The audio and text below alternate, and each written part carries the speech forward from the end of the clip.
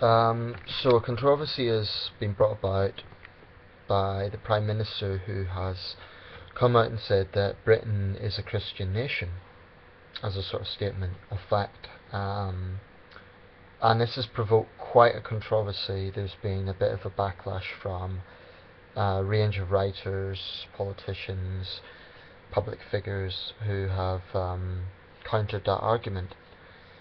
Um, so I just want to weigh into a little bit. Firstly, in terms of this being a Christian nation, it depends what we mean by that. If he means that we're a nation uh, largely comprised of Christians, that's misleading, because church attendance in Britain is much, much lower, for example, than the United States. I think it has maybe slightly increased since the 80s and the 90s period.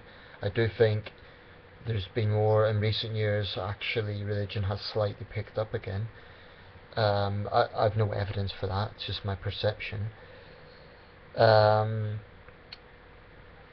But definitely it's not a case that we have a widespread number of people who go to church. That's pretty obvious, i.e. what you would call practicing Christians. I know David Cameron himself is a practicing Anglican. So if he's referring to, when he talks about this being a Christian nation, certainly not a practicing Christian nation. I don't think there's any evidence for that.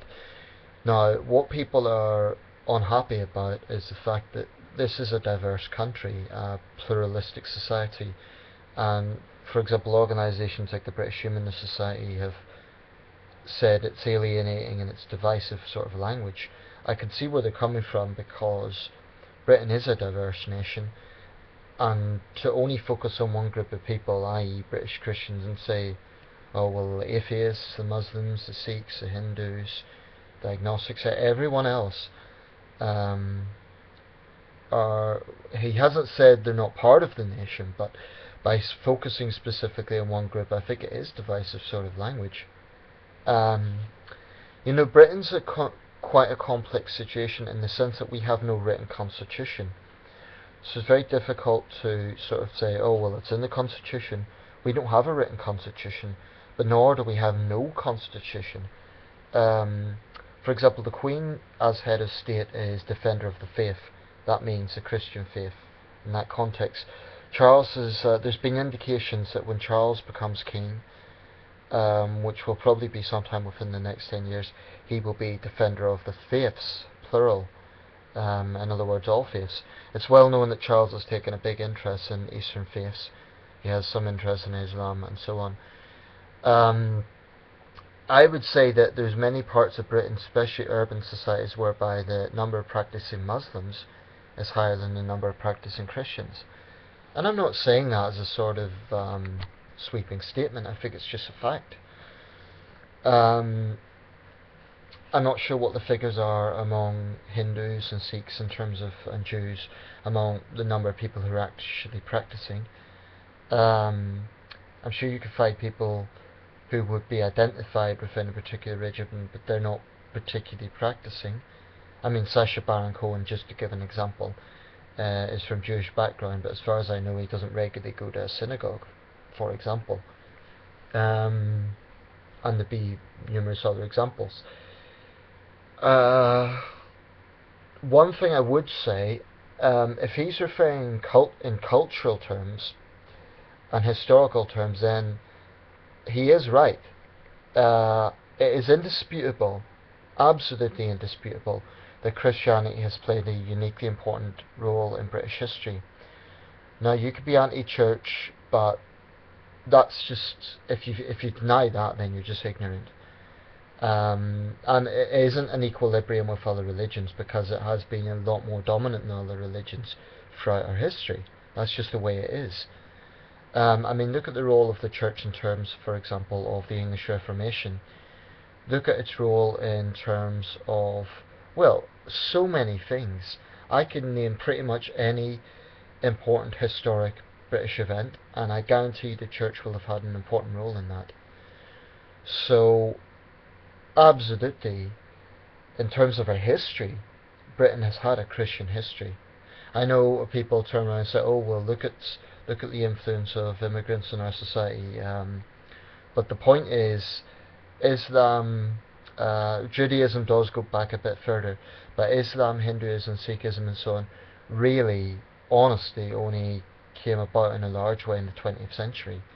That's not being discriminatory or anything. That's just pointing out a fact. I'm talking about large scale. I'm not talking about the first Muslim and so on, which I believe was about 1820.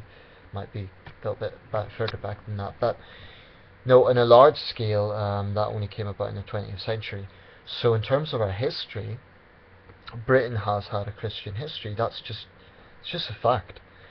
There's something I personally take issue with, which is Cameron and his party trying to adopt Christian values, because in many ways their policies have been very un-Christian, very callous, and very, especially towards the poor, the disabled, and the unemployed.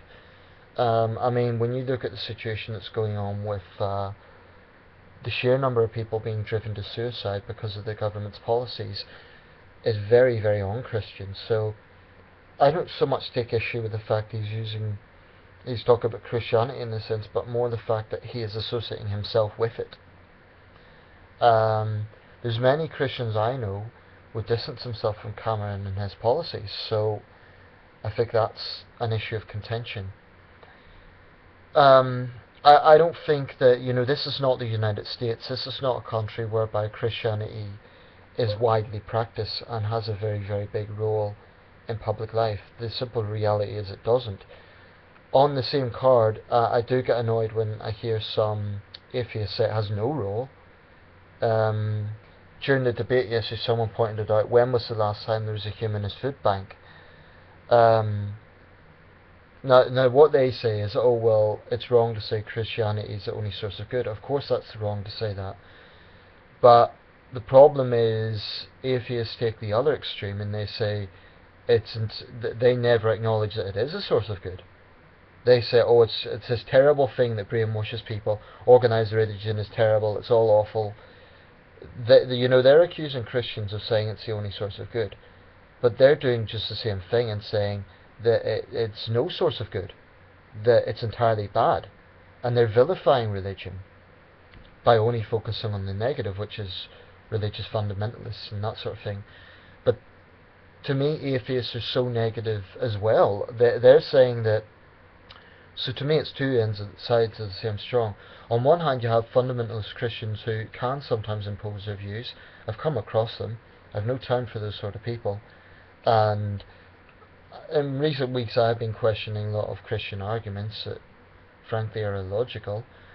But that doesn't mean I have much time for atheism either, and some of the sort of things that they come out with. You don't have to like Christianity, but to say it's irrelevant is just plain ignorant. It's wishful thinking. It's pure ignorant. Look at the number of people that go to papal masses in the Vatican, and then tell me that Christianity is irrelevant. It's just delusional, and I think they're saying what they want to hear. It's absolutely not irrelevant. You can not like it, you can disagree with it, but to say it's irrelevant, it's just ignorant. That's just an ignorant approach to take, because it really isn't irrelevant. In terms of, I'm not talking about agreeing with its message. Sorry. I'm talking about in terms of its role in the world. You can't say it's irrelevant. None of the Abrahamic faiths is irrelevant. None of the big religions is irrelevant, because they all have an important role in the modern world in terms of their influence on people. It's just the way it is. So my line on this is, historically we are a Christian nation. Christianity, in terms of practicing Christianity, may have slightly risen since the 80s and 90s, but I still think it's inappropriate for a British Prime Minister representing an entire nation, a diverse nation, to come out with that sort of statement. It would be different if Cameron was saying Christianity has an important role in our society, Happy Easter, etc., etc. But for him to say that this is a Christian country, that is a divisive statement, because it is actually alienating everyone else. Even if that's not his intention, that is what it's doing. And I do think it's inappropriate in that sense. So I can understand the controversy. However, historically we are a Christian nation. That's just a fact.